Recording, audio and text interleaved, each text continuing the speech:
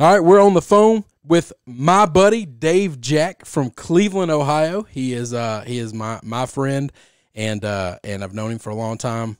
He used to formerly run, write for the Seatown and Down website, and did a little. I guess it would have been a podcast today, but it was for Static Radio. Is that correct, Dave? It was at no static radio. No static radio. There we go. That's correct. Yeah. There was no static on that radio. Got that right. All right. There's static on here all the time. Believe that. That's okay. Static's okay.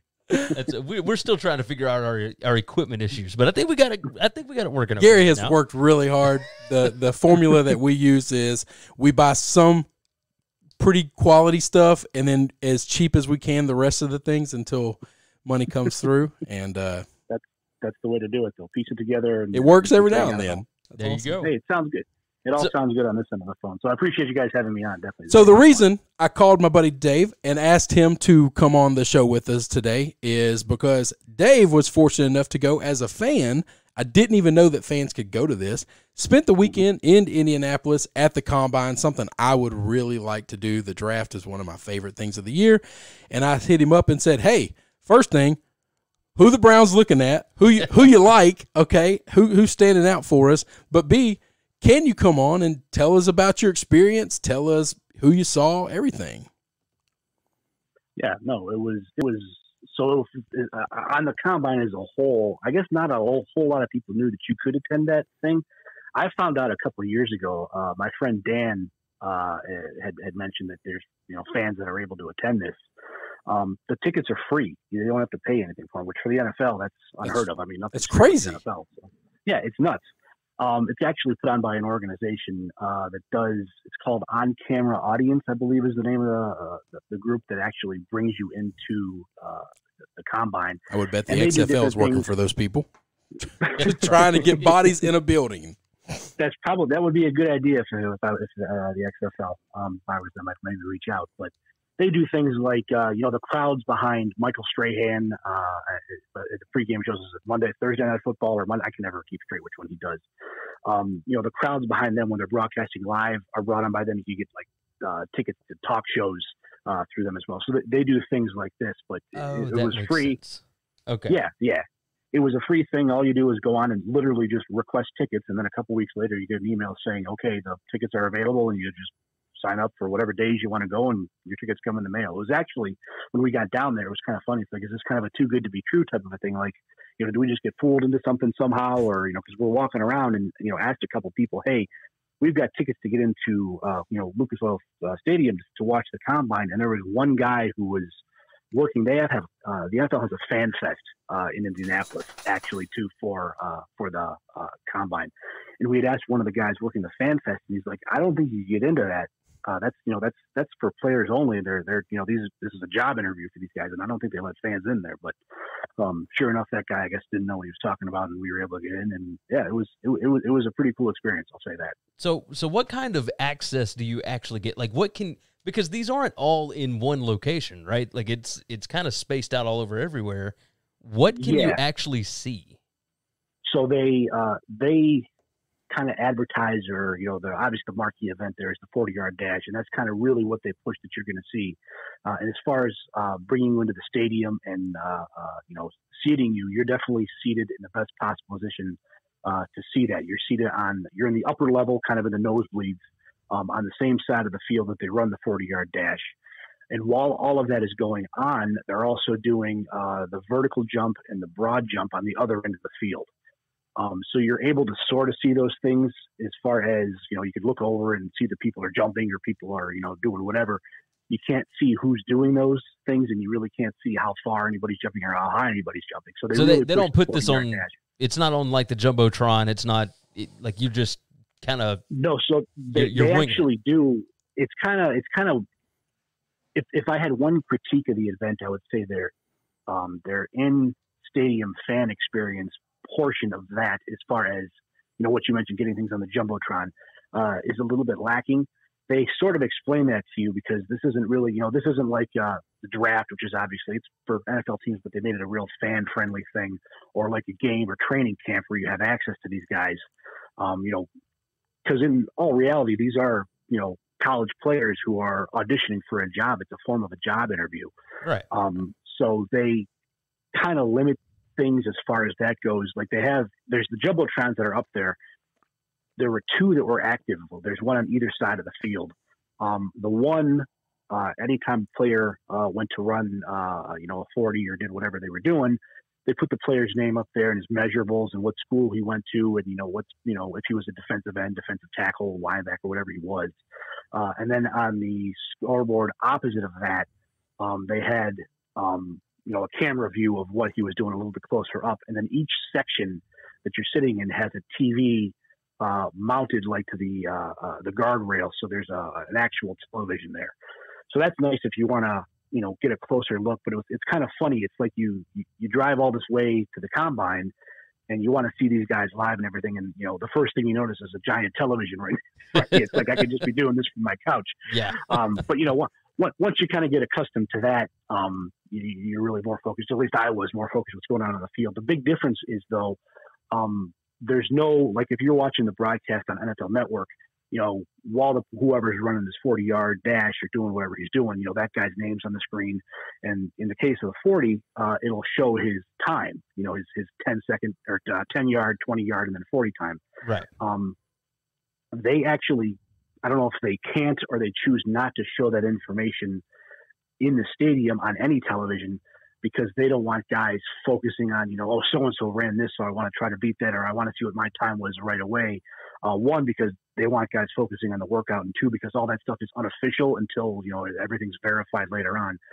So you're sort of, when you're watching these guys run, you don't really know what they're running, instantly, as far as, Rich Eisen isn't in your ear saying, hey, so-and-so just ran a 4.79 40 or whatever. You do get an in-ear radio. It's sort of a funny looking, it's not an earbud or anything like that. It goes kind of wraps around your ear. It's kind of big and clunky looking. But that goes, over your ear, and you get the audio feed from the NFL Network broadcast. That's kind of nice. Cool. It's nice and it helps you with certain things, but the problem there is they're also taking commercial breaks. So during a commercial break, these guys are still working out. So when they go to break, you're not totally sure what's going on. And then at the same time, you sort of get accustomed to, I equated it to, like if you're usually watching an NFL game, you don't have season tickets, you don't go to games, you usually watch it at home on your couch. And then, you go to one or two games a year, and you get so used to, not necessarily just the color commentary and the play-by-play, but all the stats that pop up on the screen while you're watching the game. Yeah. You see, no one has to tell you that it's 2nd and 8, because you can look at the television and see that it's 2nd and 8. Well, it's sort of the same thing. Yeah, right, exactly. Sort of the same thing here. The game day experience when you're in the stadium is you don't really have that right in front of you. The stuff's posted around the stadium, but it's, if something happens on the field, as far as an injury goes, you don't really know what's going on. So it's sort of the same with that. As far as attending a game goes, it's similar to that with the combine, in that there's times where you're not really sure who's running and where they're from and what they're doing, but there was 4, 5, 6 guys would run sometime while the broadcast was going on in my ear, and the guys on television are talking about whatever they're talking about, and you don't know what this guy's 40 time was. You just saw him run, and you might not hear for a couple minutes later until they brought up so and so ran this 40 time, or you may never hear it because they just don't acknowledge whoever it is. I know when I was watching the running backs, they had Mark Ingram and Maurice Jones-Drew in studio, so I just heard them talking back and forth about different. It had nothing to do with anything that was going on in the field. They were just talking back and forth about whatever they were talking about. And it's one of those things where when you're watching on television and you have all the graphics giving you any sort of guidance, it's nice. But when that's your only connection to what's going on, it's a little bit of a struggle. So we realized quickly that if we want to get anything as far as results go, check your phone, because the Combine website will update that with pretty instant results. So we were doing that. The catch is during the 40-yard dash, during the other events, because we see the position drills going on too. So when like the defensive linemen are running their, the hoop drill or whatever else they were doing, we were able to actually see that, and you're able to cheer and clap and make noise. But they had representatives in each section, and they told you this ahead of time. when the 40-yard dash is going on, there's never allowed to be any videos taken, whether you're allowed to talk or not. They never want you to be able to take a video. You're allowed to take pictures as long as it's only your phone. You can't have cameras or anything else in there. And you can do that anytime except during the 40-yard dash. You have to be silent and you can't be on your phone. They don't want anything going on I guess it's to disturb or to not disturb the players on the field, because, I don't know, any sort of a, hundredth of a second can make a big difference for these guys. So they make multiple announcements that, hey, during this entire 40-yard dash time, which could be up to an hour, you have to be completely silent. You can't get up to use the bathroom. You can't do anything. All you can do is sit there. How many people were actually sitting? Because it's like a marked off section, right? So how many people are actually there? It was hard to get a real gauge. I mean, there was a good amount of people there. I'd say, definitely a few hundred people, maybe closer to 1,000. It's hard to really get a gauge on it because you're sitting in your section, and the different sections next to you are sort of halfway filled up, but not really. And it's only half of the upper bowl that they even let people in the top sections. Huh. So it's not like this is, a game day environment, but, I'm sure that's by design to kind of keep the crowd noise down when they need to keep down and, kind of really police this event. But it's a little strange during that 40-yard dash time when no one's supposed to be saying anything. I still had my phone up, kind of propped up, so I was able to get instant results as far as the times go. But yeah, they don't want you doing anything during that. Wow, that's kind of unbelievable. All right, so let's get to who stood out for you, and what'd you like, what you didn't like, or could you even notice a difference when you were in there? Like, because I could imagine, like, Henry Ruggs ran a 4.27, but nobody there knew that. But knew that, right? Yeah, they all look really fast, right? Yeah, like at least in person. So that's kind of the most thing I was excited to see the most was that, on television, everybody looks, they kind of look. It's hard to get a gauge of on the TV screen how fast someone looks compared to somebody else. You actually have a good view of seeing who looks fast then. Yeah, you sort of have a nice eagle eye view, but even still, it was there'd be somebody who you think, oh man, that guy really scooted down the line, and his 40 time was maybe as far as a linebacker goes maybe a 4.7, 4.8. And it's like, maybe that guy wasn't as fast as I thought. And you'd see somebody else run, it's like, I think that guy's going to be a little slow when he's running a I don't know, a 4.79 or I'm sorry, a 4.49 or something like that. So it's still a little hard to get your bearings just because different guys have different builds, and some guys look smoother than other people. But once you kind of see a few guys run, you could see, to look for a couple of things, mostly how these guys get off the line and a couple other things on their 40 time. As far as, I guess I'll start with the offensive linemen. That was the first group that I saw. And unfortunately, so they break them into different groupings. There's like 2 or 3 different groupings for offensive linemen. I was not able to see Mekhi Becton run live, which I was bummed out about that after I heard his time. But I'll tell you what, and this isn't going to be a unique take or anything, Tristan Wirfs, that guy is there's not wide receivers who are as athletic as this guy is. It's unbelievable to see him move around, and not even just in the 40-yard dash time. I mean, when they're running their different positional drills, and these guys are just doing the agility things and changing direction and everything. If Wirfs wanted to, or an offensive coordinator wanted to get creative, they could use this guy as a tight end and have him run a couple. I mean, nothing crazy or anything, but inside the 20-yard line and use him in goal line situations if they want him to get nuts. This guy is unbelievable. Him and Jedrick Willis really separated themselves. Now, this is just from a workout perspective. I don't watch as much film as I have in my past life, but just from a workout perspective. Yeah, you can. We're only asking for this window of what you've seen and know. Yeah. Yeah. So these guys, as far as I can see, really sort of separated themselves from the other group of offensive tackles who were there with. Throughout this whole draft process, it's been Tristan Wirfs, it's been Jedrick Willis, Mekhi Becton has sort of risen up draft boards, Josh Jones, Austin Jackson, Andrew Thomas. Those have sort of been the 6 guys that you kind of hear mentioned, no real particular order. Wirfs and Willis really separated themselves for me. I was surprised to see Andrew Thomas, actually. People say he had a good combine, which I think he did for the most part. He looked slow to me, and that could have just been because Wirfs and Wills looked so athletic and so quick. But there was a couple times where Andrew Thomas looked like he was maybe going at 75, 80%. I know in one of the on-field drills, where they had to do it was a change of direction drill where they got go one way or another based on which way a coach points the football after they made a couple different breaks. And he was the only one who actually ran the wrong direction, which I thought was a little strange. Yeah, that's kind of I wanted, because I really liked him as a prospect. I've seen a little bit of his tape. I've seen him play. He's been mocked to the Cleveland Browns in a few different mock drafts. Seen that. I really wanted to see him look good, and I don't know that he looked bad. It's just that Wirfs and Wills look so good, and Beckton from the tape that I saw him in the combine looks so good. And his 40 time, I think, was a 5.2, which was the slowest out of those 5 guys. So he is actually slower than everybody else, but he really looked a lot slower. And like I said, sometimes looked like he was only going at about 85% during his drills. So I was a little disappointed about him there.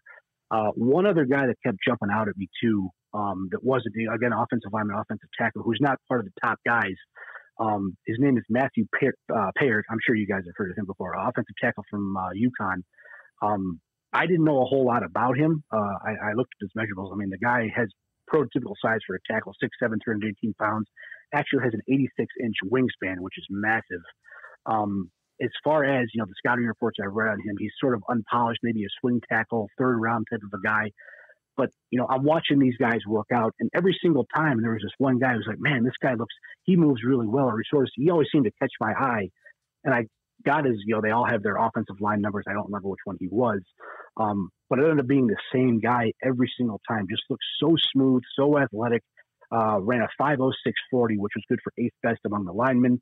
Had a 30-inch vertical, which tied him for 11th, and a broad jump 113 inches, which tied him for 6th. So the guy's athletic, and it really, really showed up in the combine. I think he really did a whole lot to boost his draft stock. And as someone now who's on my radar, because as a Browns fan, we need 2 tackles and probably a guard. 100%. And we're not going to be able to replace all 3 of those positions with a blue chip type of a player. We just don't have those kind of draft picks this year unless they move up. So you're going to be looking at sort of a developmental guy, probably in the mid to late rounds, and I think this could be a guy who could fit that mold, especially with sort of the wide zone block scheme that the Browns are going to be running this year. I don't want to turn this into a Brown show, but the wide zone. We're going to turn this into a Brown show. That's okay. Well, 2 versus 1. I guess Gary doesn't really have a choice here. That's happening. That's happening. But he was someone who really stood out for me as far as the offensive line players go. And he is a big boy. I'm looking at him right now. Yeah. 6'7", 318. That 86-inch wingspan. It's funny because I would read some scouting reports saying he's got a lot of length, garage, man. He still lets guys get into his body. So there's clearly some technique things going on there. But as far you can teach technique. You can't teach 6'7" with an 86-inch wingspan, and for a guy that big to move like he does. So he's already, in my mind, a little bit ahead of the curve. As long as you're not bringing him in to be your starting left tackle from day one, I think with especially the Browns bringing in Bill Callahan as their offensive line coach, I think that could go a long way to helping a guy like this develop into a legitimate starting offensive tackle. So as far as a tackle goes, that was someone who really jumped out at me. I wasn't able to see, and it killed me.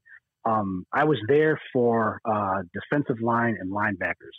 And Indianapolis, I'm about 5.5 hours away, and I had to stop in Dayton to drop somebody off on the way home. So I was trying to stay as late as I possibly could to see these linebackers. I really, really, really, really wanted to see Isaiah Simmons work out. And it just ended up getting too late, and we had to get back on the road. Obviously, I'm sure everyone's familiar with his workout, and he's at the top of my list. Actually, he's a freak. Drafted 10. Yeah. It's unbelievable. I mean, if I had 0.1% of his athletic ability, I would consider myself blessed. But this is also a really good year to stay on the defense. If you need defensive line help, specifically interior defensive line help. Now, speaking just from a workout perspective, these guys on the interior are big. These guys look imposing, and these guys can move. I was kind of keeping an eye out because the Browns obviously, again, need help on the defensive front, which they seem to need every single year, no matter how many free agents they bring in or how many guys that they draft. I keep talking about the 40-yard dash time. That's not the be-all, end-all, but I look at that for especially some of these big guys because, no offensive or defensive lineman's really running 40 yards down the field, but you look at how explosive these guys can be. And as far as the times go as a whole, there were only 2 guys from the interior defensive line, or the defensive line, I believe, as a whole, not even just the interior guys, who had a 40 time greater than 5.2. Everybody else was running sub 5.2 40-yard times. A few guys that really stood out from those groups were the Davis brothers from Nebraska, Khalil and Carlos. They come in at 308 and 313 pounds, and they're running 4.75 and 4.82 40s. Neville Gallimore from Oklahoma, 4.79 at 6.2 340. I'll throw an SEC guy in there for you. Raekwon Davis at 6'6", 311 is around 5'1", 240. And then I got to go Ohio State here. Devon Hamilton at 6'4", 320 is moving like a deer. Now it's 5'1", 440. You know, you hear that, especially you think of some of these other positional guys like Ruggs we mentioned earlier around a 4.27. Yeah. To me, a guy who's 6'4", 320 pounds who hangs out in the middle of the defensive line around a 5'1", 440, that's almost as impressive as someone who can, you know, a skill position guy who you expect to be fast, running a 4.27. So, I mean, there's guy after guy after guy. These guys are blowing these workouts away. Oh, by the way, Derek Brown, who is probably the best interior lineman in the draft, looked like a normal guy compared to the rest of these guys as far as the workout goes. Now, you put the tape on, and it's a completely different situation. Derek Brown is a man among boys. But you really get a sense for how athletic some of these, you know, real big defensive linemen are. And like I said, just strictly from an athletic perspective, this is a really good year, I think, to need some interior defensive line help. Someone who disappointed, too, on that side, if I can keep rambling on here, A.J. Impensa out of Iowa. I know at one point there was a couple of people, and I think this was just maybe to be different and get their name out there, had him ranked higher than Chase Young from Ohio State, which is just asinine in my opinion. That's clickbait. We don't. Yeah, well, I mean, exactly to be fair, AJ Epinesa was really good all That's year. fine. That's fine. But he was never as good as Chase Young. Yeah, that's fine. No, that's somebody who's just trying to, stand out. I think he's a guy. You see this every year. There's someone who, usually not just someone. There's plenty of guys who the season progresses, the season goes on, the season finishes, and the numbers are there, and you watch them play, and you think, man, this whoever this is, this guy is a monster. And then after games finish, leading up to the draft, you know, things like the combine or other things start to happen, and you start poking holes in these guys where maybe there aren't really holes. Epinesa didn't really wow anybody as far as, you know, on-field drills or speed. He sort of looked average compared to everybody else. And I was actually a little disappointed in some of the things that he did. He didn't look, when you look strictly at his numbers, which you shouldn't box score scout, but you look at his numbers, you think, man, this guy's really going to light up the combine. I really want to see him. And he really didn't. As far as the other, you know, edge rushers go, he didn't separate himself, looked worse than some of those other guys. Probably a case of this guy is not a workout warrior. He's more of a when the lights come on, it's time to go type of a situation. That makes sense. But I was a little disappointed in that. Just I wanted to see somebody else other than a Chase Young. I know there's a few other guys in the draft, but somebody else other than a Chase Young really kind of light things up at the combine, which he ended up not even working out. I did see him walking around. By the fan experience during the combine, they'll kind of put some, I guess, lack of a better way to put this, guardrails up when the players are coming through.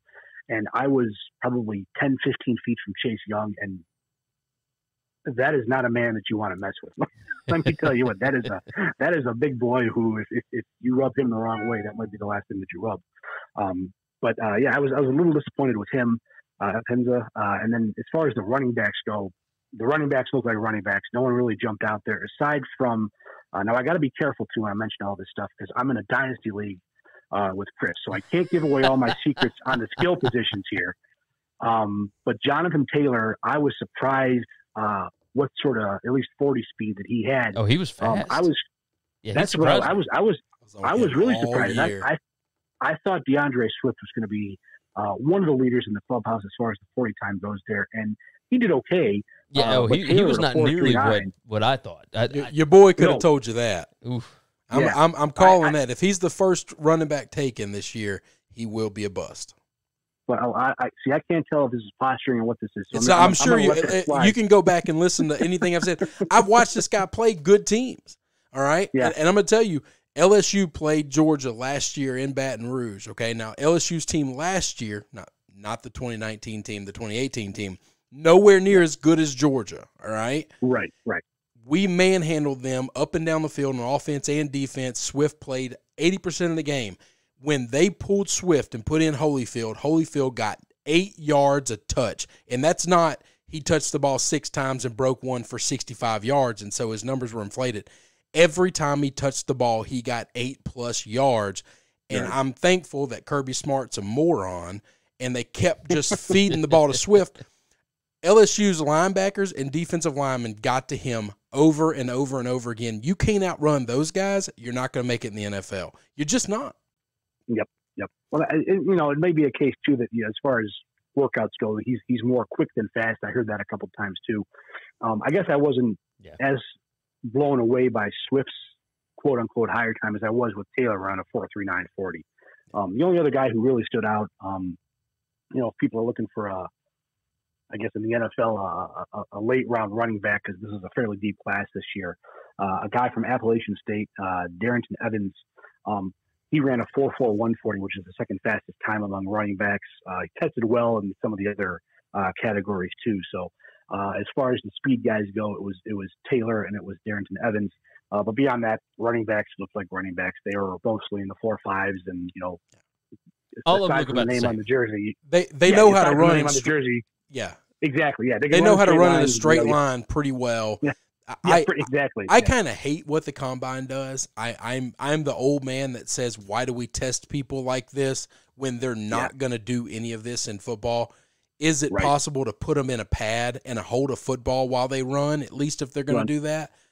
Or at least make them take a couple laps around the stadium first, because no one's running in the NFL aside from the first play of the game, and even then you had your on-field workouts. That's right. I mean, no one's running this fast in the fourth quarter. No, I don't care what your 40. You're not doing it from a 3-point stance. I mean, you have to slow up, take a handoff, and then go. I mean, and you can't start over if you stumble or something else along those lines. So it is a little silly. And I was surprised.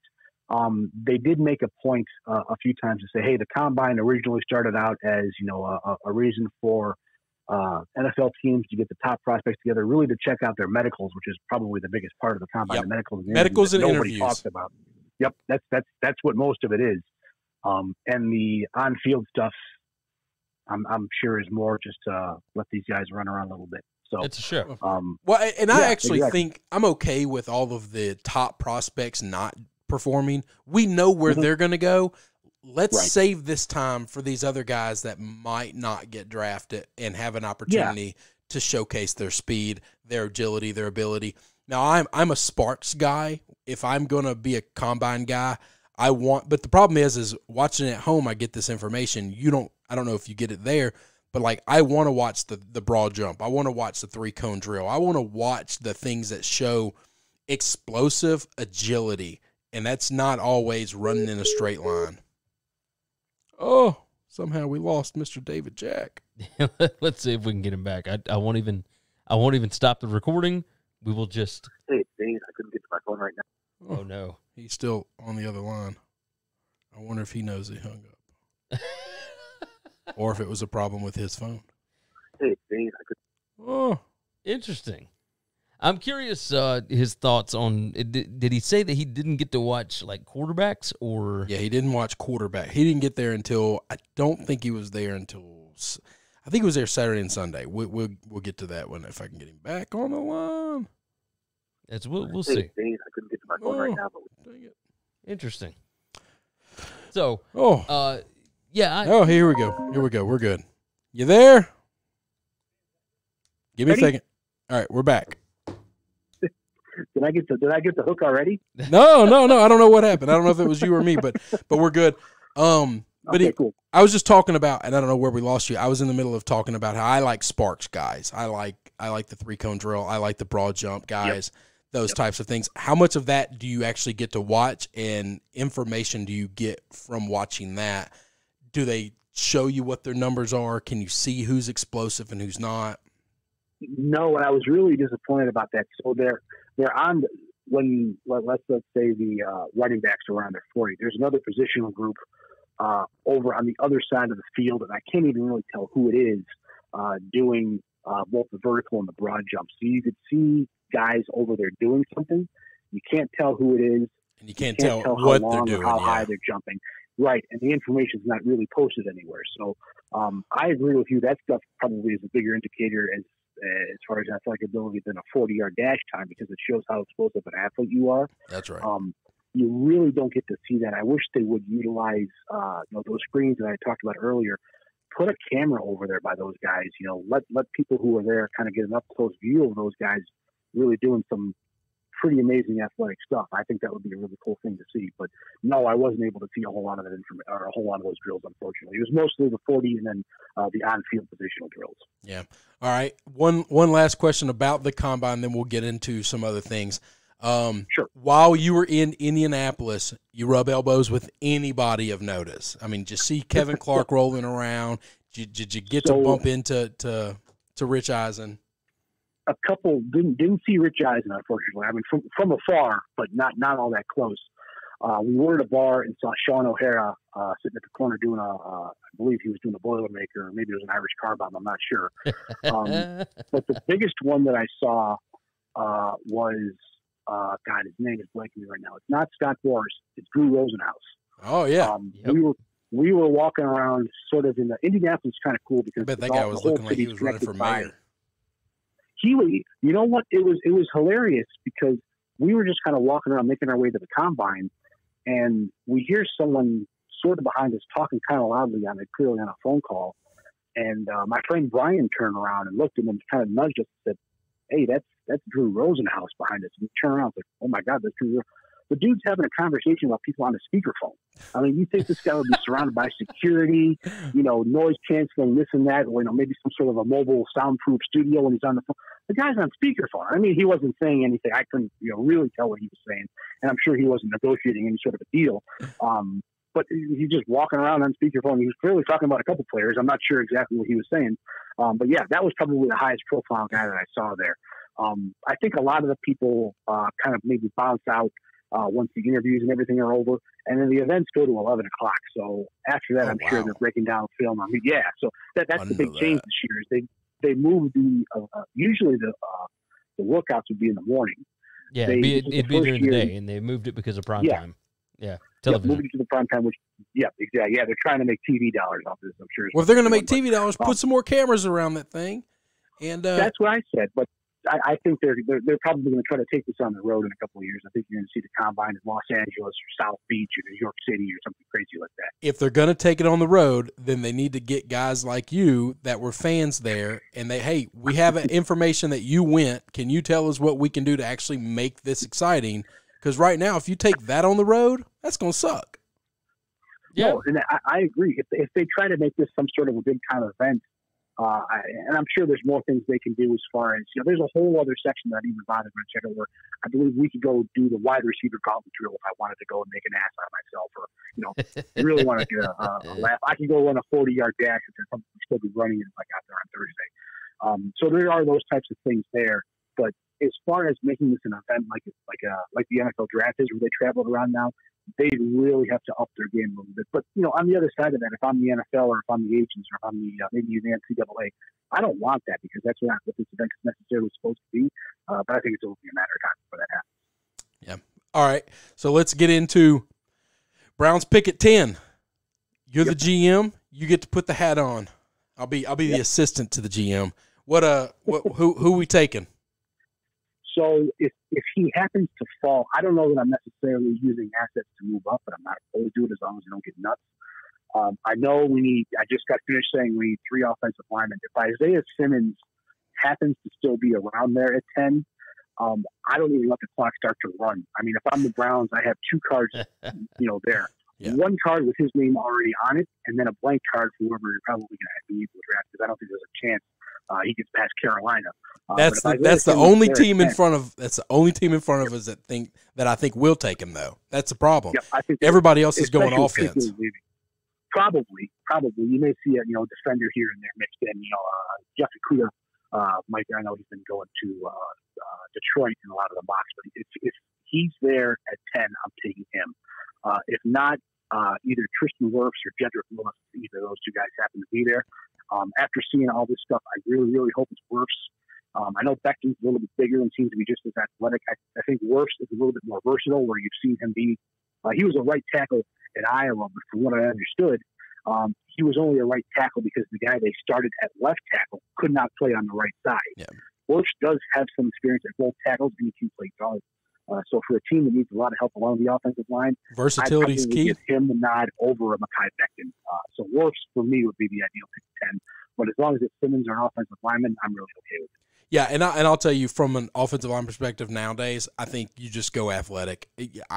If you're splitting hairs between the guy, I'll take the smaller, maybe a little bit weaker guy if he's far more athletic, because it's just where the game is going. Is you have to be able to get out in space, and just like defensive guys have to be able to tackle in space, offensive guys have to be able to block in space.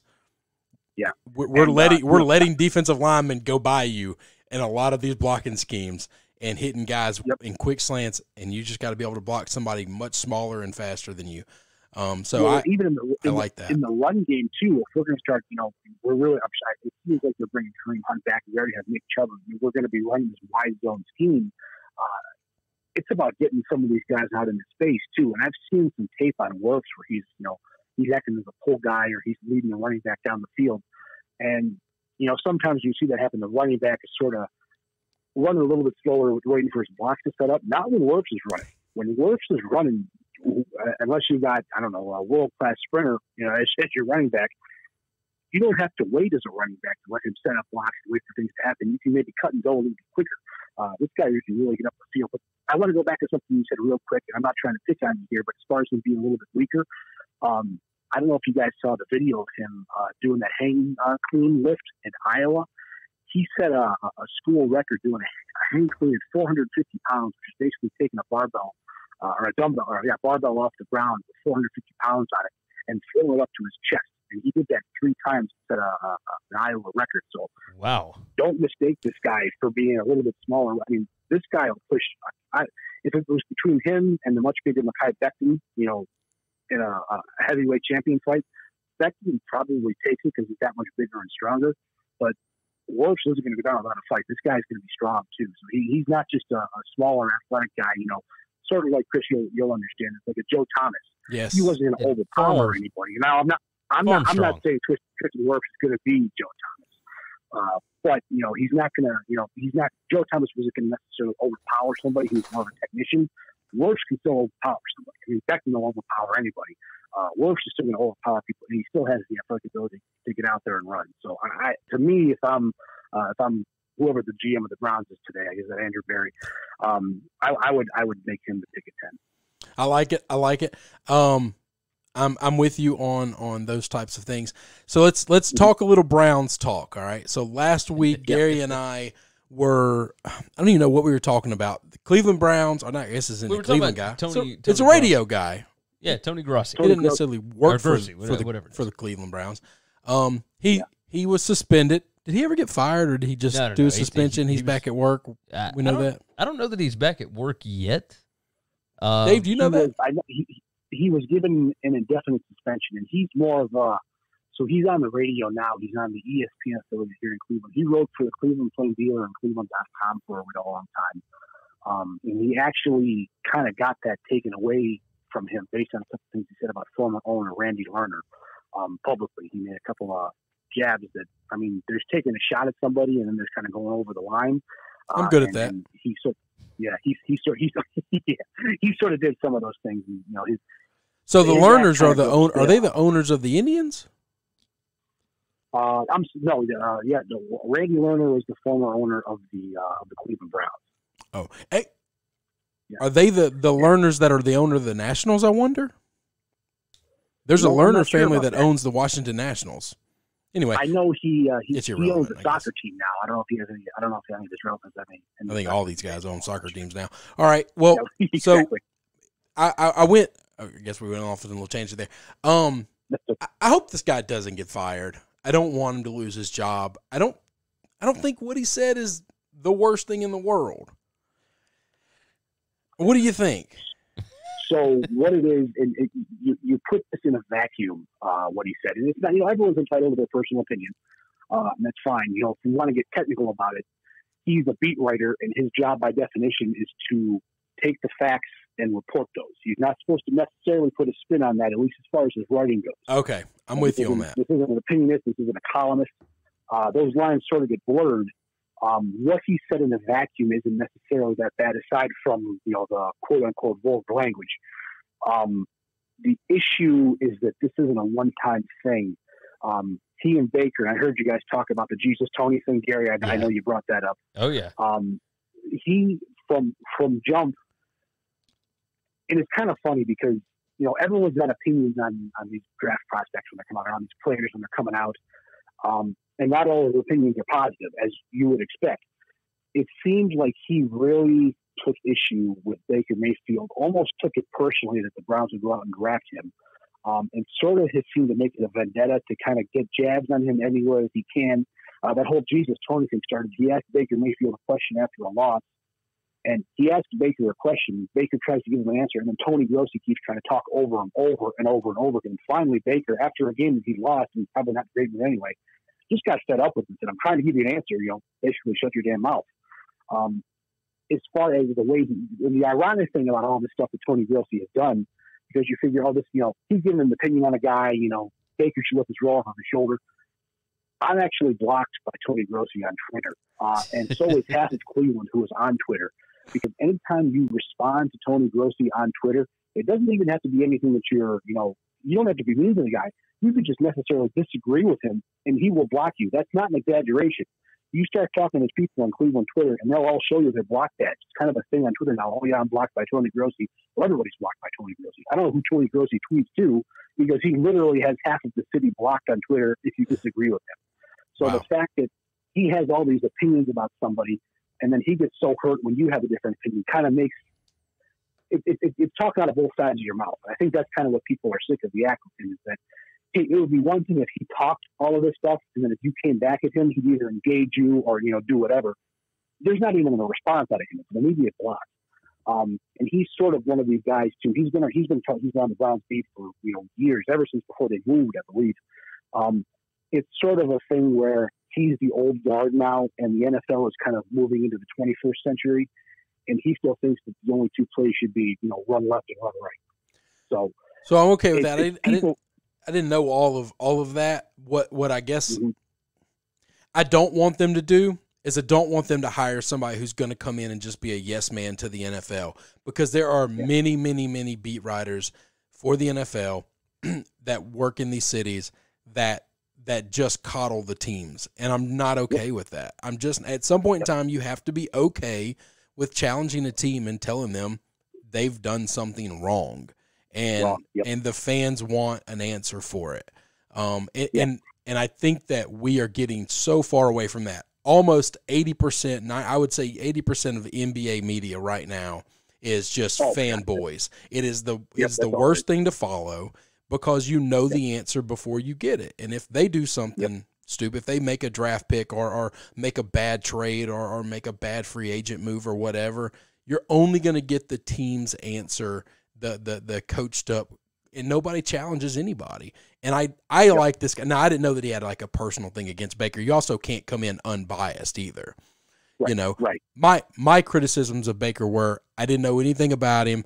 I knew a lot about him. I didn't know how I felt about him being number one overall, but he's my quarterback, and for the first time in a long time, the team looks really good. I'm all in. Let's go.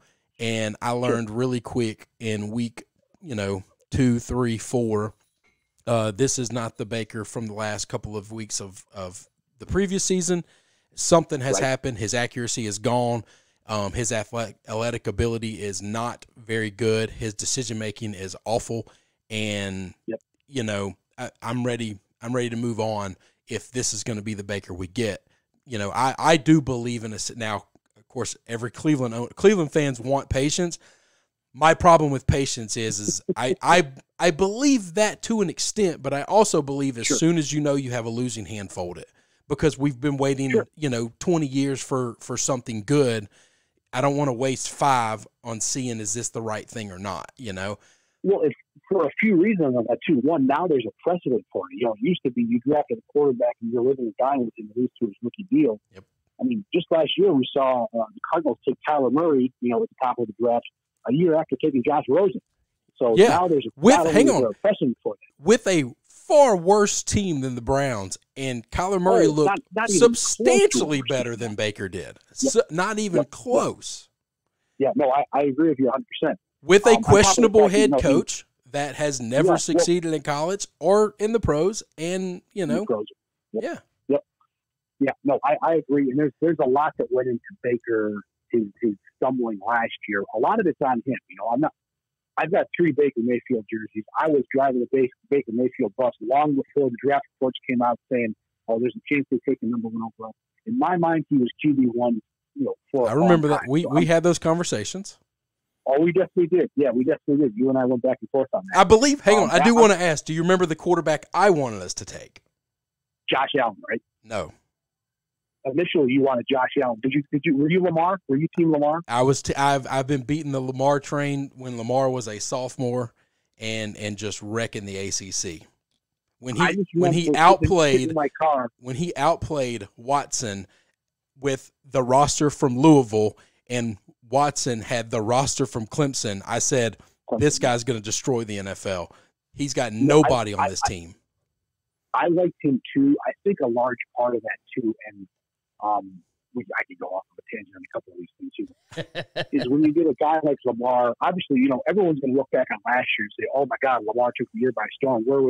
Not a lot of people want to talk about the year before, when he looked like a shell of what he looked like last year. So a large part of that goes to him, because he even admitted at one point, "Hey, I did not feel comfortable." This is him saying this. "I didn't feel comfortable throwing the football in the NFL. This is a quarterback. I didn't feel comfortable throwing the football." Now, obviously, you look at his numbers last year, look at what he did last year, and he looked pretty darn comfortable throwing the football around. I mean, the guy looked really, really good. And he put in a ton of work in the offseason. But so much of the credit, in addition to Lamar, has to go to Harbaugh and his coaching staff around him. Totally agree. Not only get him in that type of a position, but to put an offensive around him to succeed. I mean, there were times where they would line up with 2-3 running backs in the backfield. They're running. You see that. There's no receivers on the field. They're running. And Ingram's ripping off 8-9 yards to carry, consistently. Yep. And that really goes a long way to open up the passing game, too. But give Lamar credit for sure. He treated himself. He earned everything that he got. You can't take that away from him. On the other side of that coin now, we've got Baker Mayfield, who not only does not have an offense maybe tailored to his needs, he didn't have somebody like Harbaugh who was really riding him to get better. Freddie Kitchens sort of gave Baker Mayfield, a quarterback in his second year in the NFL, the keys to a Ferrari and said, go ahead and do whatever you want to do. Freddie Kitchens got the job based on his relationship with Baker Mayfield. So that's my biggest problem, is that's a chicken and an egg problem. They let a 9-year-old basically make the decision for the franchise. Yeah. And you can't ask a 1-year guy that has started 9 games, "Hey, who do you want to be your coach, and who do you want to lead the franchise for the next decade?" That guy doesn't get that decision. He doesn't know how to win in the NFL yet. I mean, there's guys who have been in the league 8-10 years as far as quarterbacks go, and they don't even have that sort of input. So I agree, and I don't think they should. Maybe they should, but they don't. And that's what it comes down to, is that they gave the power to a guy who's been in the league only for a year, who's only started 13 or 14 games or whatever it was up to that point. More power than he should have. If I'm Baker, I'm thinking, well, they're asking me my opinion. Of course, I'm going to give it to him. Baker's never been shy about giving anybody his opinion. So I don't necessarily blame him for that. I don't blame him. No, it's a bad situation for him to be in. I blame him for his performance. Well, the Browns basically tried to do the NBA thing, right? That's right. What he could have controlled was coming into camp in better shape, knowing the playbook a little bit better. Yeah. He could have spent the offseason working on his footwork, doing this, there's a lot of things that he could have done better. So I'm not letting him off the hook, especially the family by everything. He's got to put in the work this offseason. He's got as much of a chip on his shoulders as what he says. We're going to see coming into year 3. If not, you're going to know pretty quick, I think, whether or not Baker Mayfield is the guy that's going to move forward, or if he's not the guy that's going to move forward. Because this is the offseason that he's got to put the work in, and if he doesn't do that, I think his time in the NFL will be, coming to a close relatively soon. I'm good with that. I appreciate that. I'm willing to give him this year. My issues with Baker is I don't know. I don't think he's got the skin for it. I just think he's so thin-skinned. He reads all of the press clippings, good and bad. Yeah. And one of the things that I wish the Browns would do this offseason, they might do it, they might not, is I think they should bring another quarterback into that room and challenge him. Where did he do his best? When he was at Texas Tech and he lost his job basically to Patrick Mahomes, and he gets to You know, he lost his scholarship basically. He has to earn his spot. He has to earn his reason to be there. And then he has to take over for a Heisman Trophy guy, whatever, and get the keys to Oklahoma. He's got to earn that. He's always being pushed. He's always being doubted. And then in Cleveland, you're taking number 1 overall, and you're giving the keys to the franchise, and now he doesn't have to beat anybody out. And so I just want him to be challenged. I want him to be pushed. That's why I'm not afraid of them drafting it. Now, not maybe with the first pick, obviously. We need too many things. But at some point in time, I want to find a quarterback, and I'm not talking about just bringing some old guy and who's going to, you know, be a good, capable, competent backup and teach him to be a leader. I want somebody who's going to push him, who's going to challenge him. Yeah. And I don't think that reason is wrong. I wouldn't blame them if they did that. I don't know if you know, there's the veterans out there. I mean, the free agent quarterbacks in this class, first of all, are ridiculous. I mean, Drew Brees, Tom Brady, Philip Rivers, those 3 guys alone, you never see even. They never hit the market. In the history of the NFL, they've never hit the market. Yep. Yeah, so I don't think you're going to see them bringing a guy like that. I do think they need somebody in there who is able to be a veteran stabilizing presence. As far as challenging him goes, obviously, competition only breeds success, so that's not a bad thing. There's the 2 names that have been brought up here locally are either Case Keenum or Chase Daniel. Neither one of those guys can make you do cartwheels. What about Mariota? I mean, if Mariota's not good enough to be a starter consistently, but he just can't stay healthy, maybe nobody's going to pay him starter money. Can Cleveland bring him in? Because that would be the guy because when he's healthy, he can start and outplay Baker all day long. It's just hard to give him the keys to your franchise because he's only going to give you about 9 of 16 games. Yeah. And see, that's the thing there. The best ability is availability. So maybe him in a backup role would make some sense because he's sort of been through the NFL machinery to this point. So he can help Baker a little bit as far as that goes. And you're talking about systems. I don't know that guy's had the same offensive coordinator any year at all. No. Exactly. And who can relate to that more than the Cleveland quarterback? So that's someone who's able to it's almost like a kindred spirit at that point. I'm still putting, as far as my quarterback wish list, I actually put together a league of guys that I want. And not at the top, but as far as the position goes, the quarterback position, my guy is Case Keenum just because he has that familiarity with Kevin Stefanski's system already. So now you're bringing a guy who's he's had a couple different roles in the NFL as far as starter, as far as backup. He got that one big contract, so he's familiar with kind of that spotlight. He's fallen down, so he knows what mistakes that you can make, what mistakes are waiting for you, what pitfalls there are.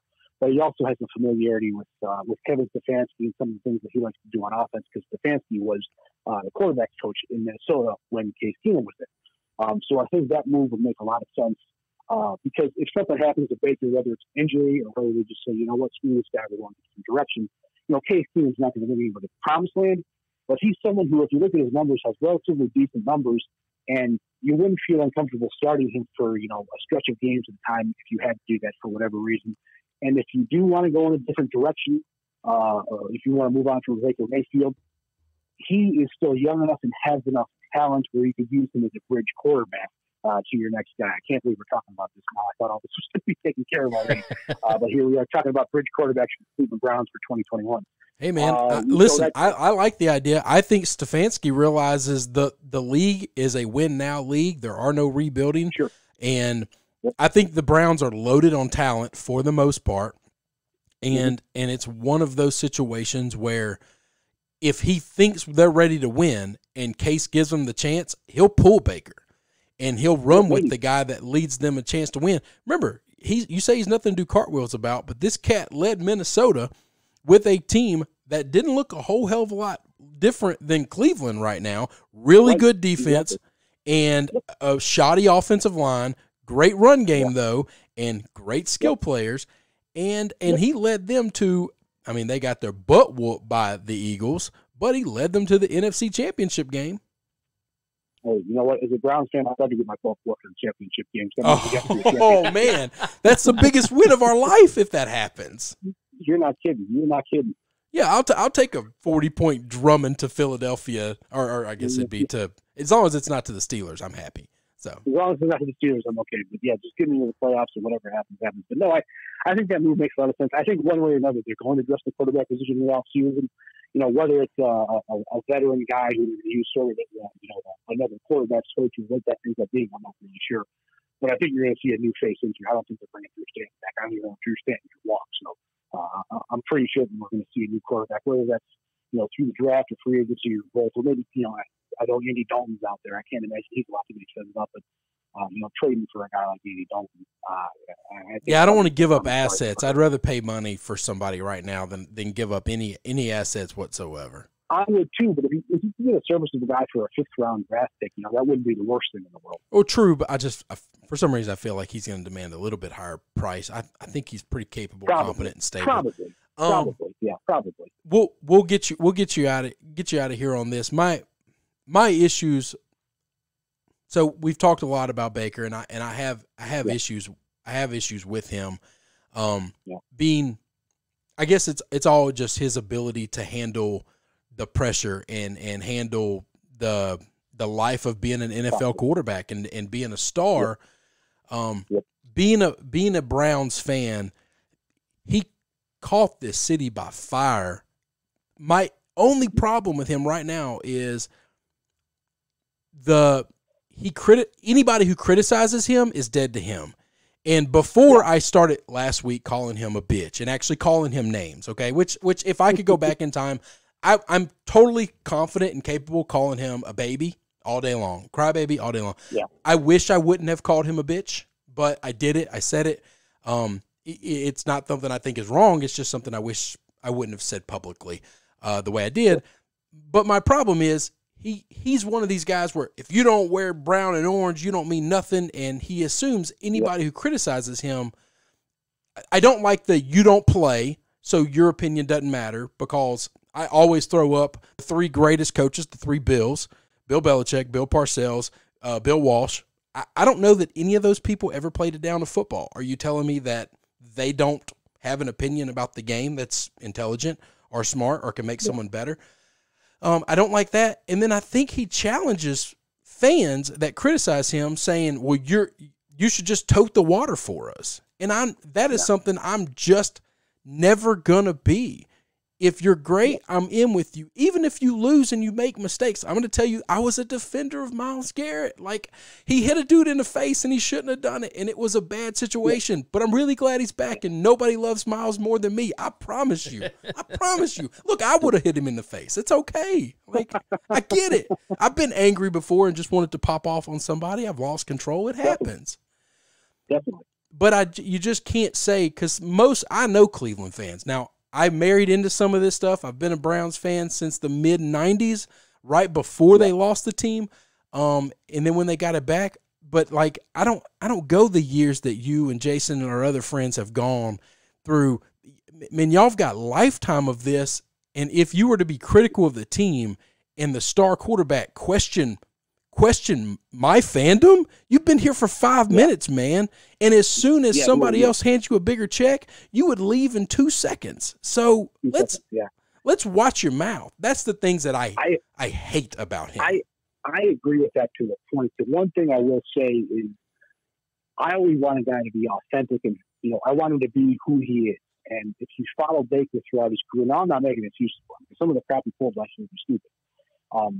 It's one of those things where if he's winning and the team's winning and he does the same thing, everybody loves him. Because the team's losing and he's still doing some of the stuff, it rubs people the wrong way. It's one thing when you're talking a bunch of shit when your team's winning and everyone looks good and you look at me, I'm the greatest thing ever, and everyone's losing. It's sort of like look at LeBron James, is a perfect example of that, in his relationship with Cleveland.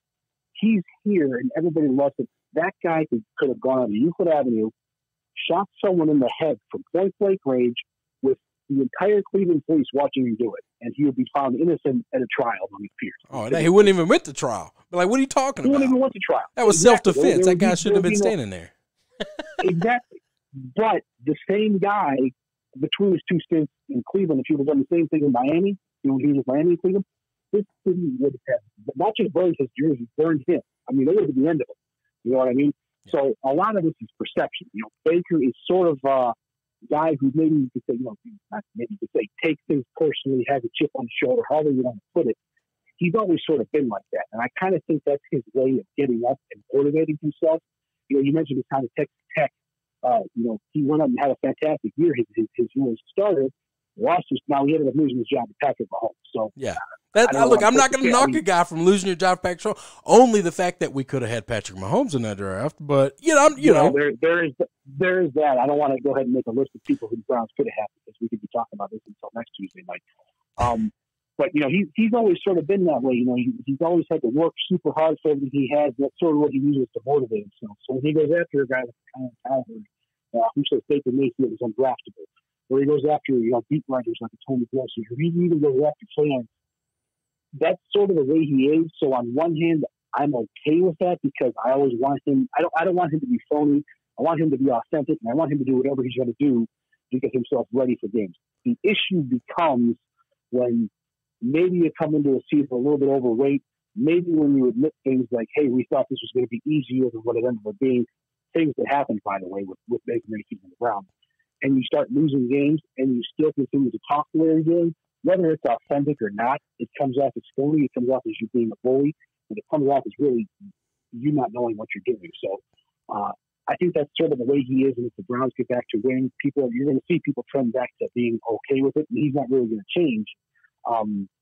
It just gets old. It gets stale really, really quickly after year after year after year of losing.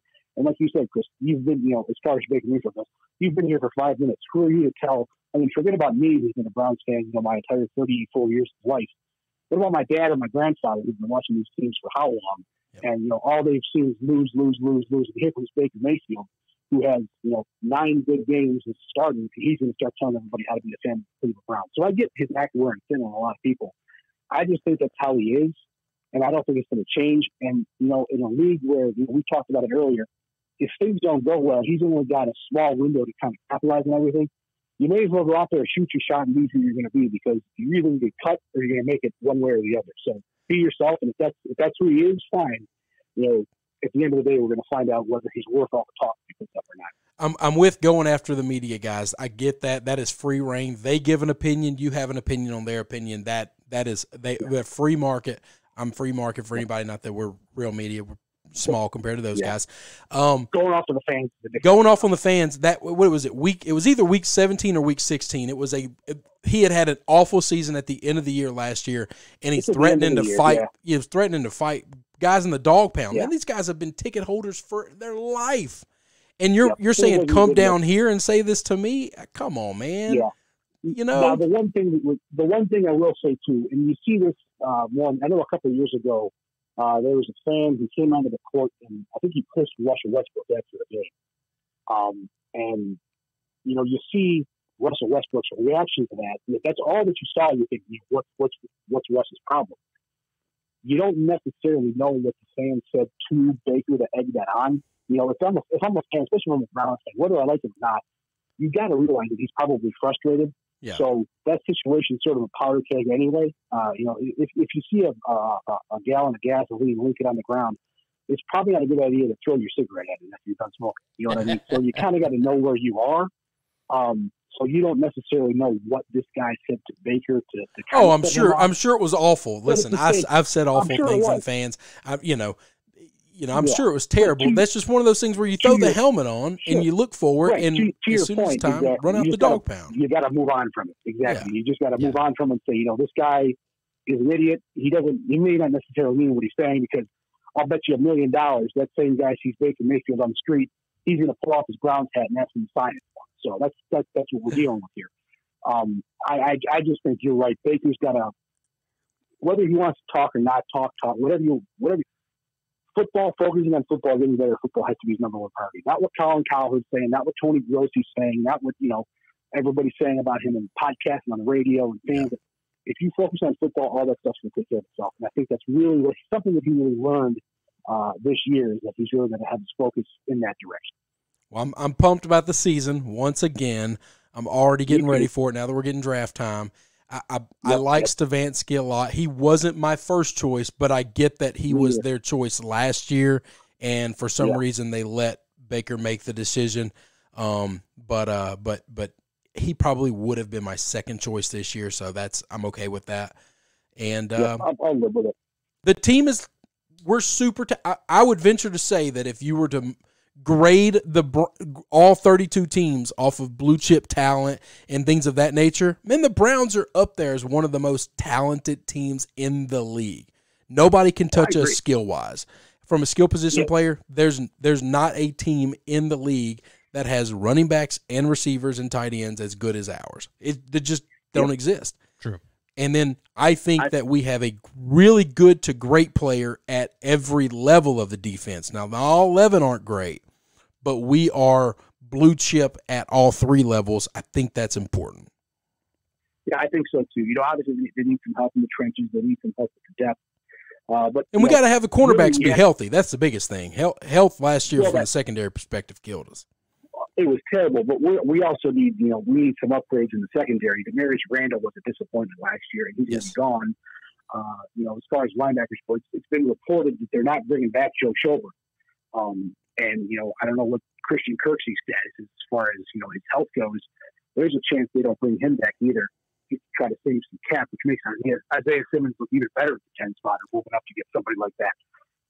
But obviously, they got talented defense as far as Myles Garrett goes. I like Jason Richardson.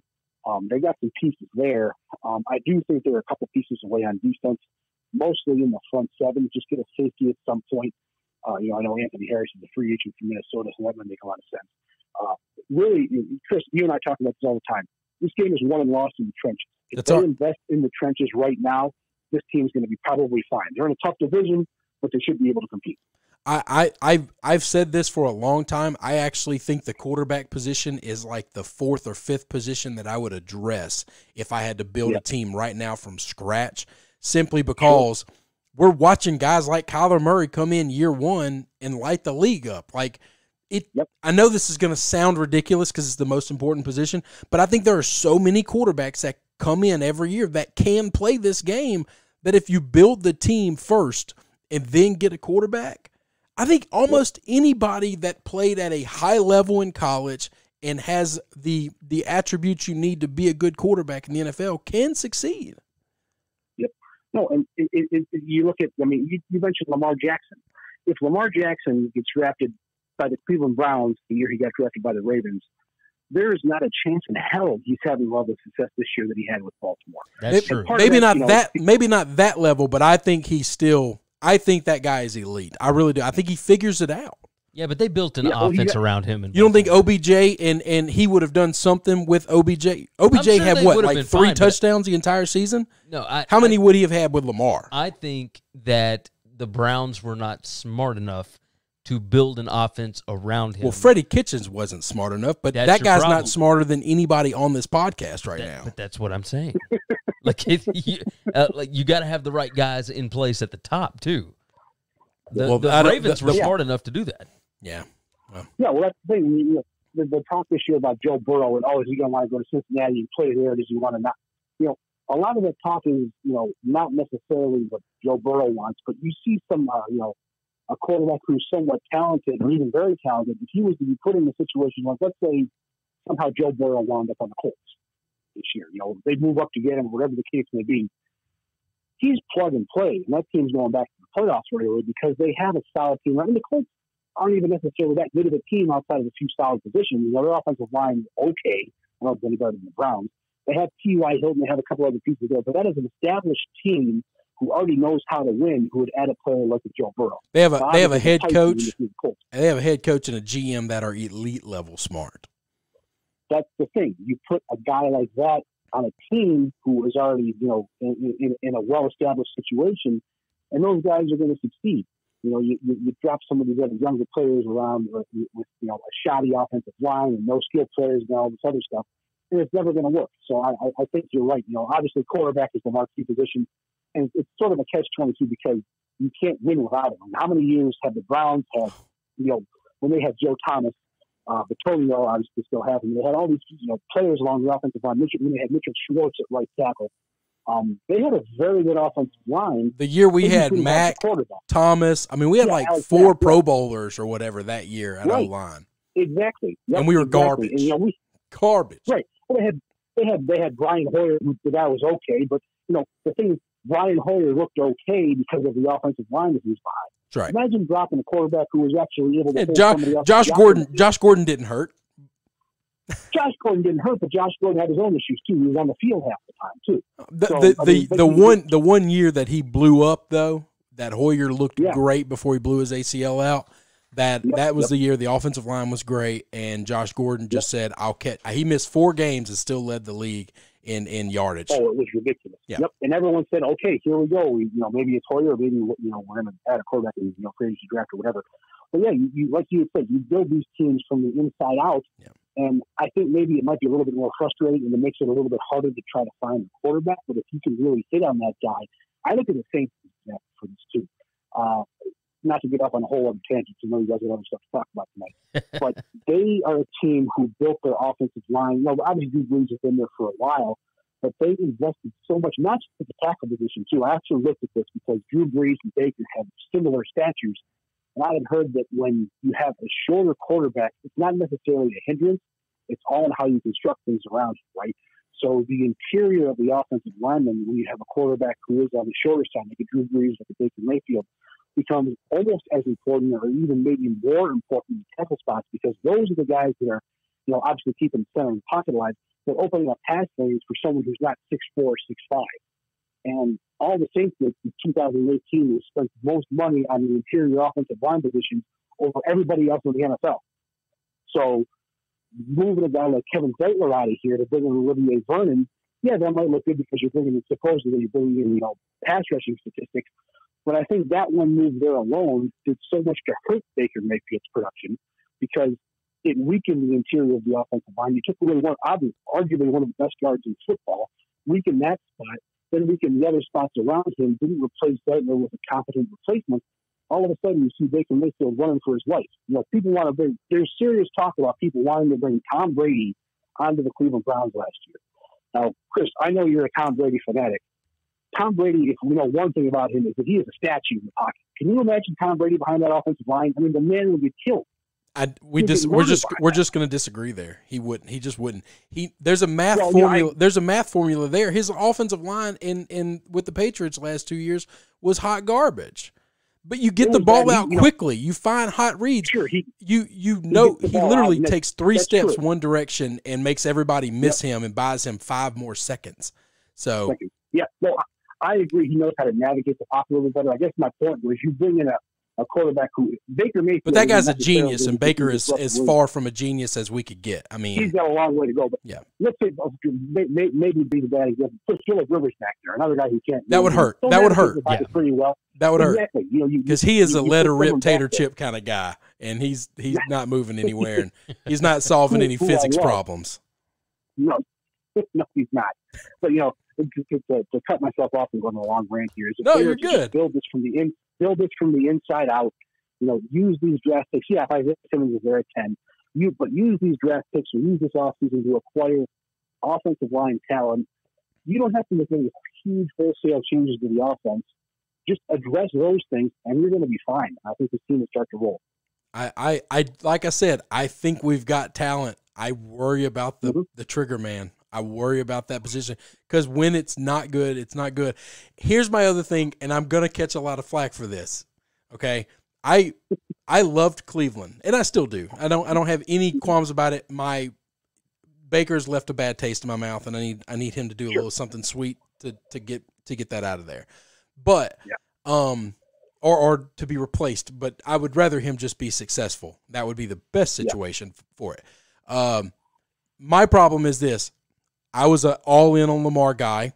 There was 28 teams I was happy with him going to, and he went to one that I didn't. And I've never hated Cincinnati because they kind of haven't ever been really a threat to the Browns. They're kind of the same as the Browns, so it's hard to hate that team. If Burrow goes there, Baker's going to be the third quarterback in that in like that division that I'm going to want to cheer for. I will root for the Browns. But to see Lamar be successful, I want to see that. I think it's better for I just think he's exciting and crazy to watch. And he's a guy too, obviously I agree with you, knowing what I know now about Lamar Jackson, obviously I hate these with the Ravens. But I don't hate Lamar Jackson. He's a guy because he's putting all the work in the offseason, and he's a good case and a good story. he's a guy who I find myself rooting for. And I probably will root for him on the weeks that the Browns aren't playing him and when playoff implications are on the line. But he's a guy who you watch how he plays, you watch how humble he is, you watch how into it he is, you watch how hyped his teammates get for him, and you can't help but get kind of swept up with that root for him. But yeah, the Browns on the whole could be in a real tough situation with him, with Joe Burrow. Oh, and by the way, this guy named Big Ben comes back next year. Nah, that doesn't scare me. Ben Big does not scare me at all. At all. I tend to agree when you're talking about, I hope he comes back. Burrow could be. But the thing with them, with Ben and with the Steelers, it seems like every single year they're going to get written off. And I remember the last couple of times I've said, oh, the Steelers, they're past their time, they're done. One of those times I said that they won one Super Bowl. So, until further notice, and I agree, I don't think Roethlisberger is the same guy that he was 2 or 3 years ago. I'll take Baker over Ben, and I'm good with standing on that mountain right now. Too, and I'm not talking about for a decade. I'm talking about this year. I'll take Baker over Ben. Talking about right now. Yeah. But at the same token, you look at Lamar, you look at probably Joe Burrow, and then you throw Ben in there, and you can make an argument that Baker is the fourth quarterback in the AFC North. True. I'm probably one of the few people. Yeah, I'm probably one of the few people that would take Baker over Ben. Or there are very few non-Cleveland fans that would take Baker over Ben. And you're right. Like if Burrow comes in as a rookie, they're not. Yeah. If Burrow comes in as a rookie, then you're right. Baker is he goes from being the belle of the ball for one season because of 9 games to now being fourth string in a 4-horse race. It all goes real fast, doesn't it? I got a lot invested in Burrow being successful. I'm okay with that. I don't care. And I will tell you this, if Cincinnati wins the Super Bowl, it gives hope to Cleveland. That's not the worst thing in the world. It means you can change your fortune. You can change your fate.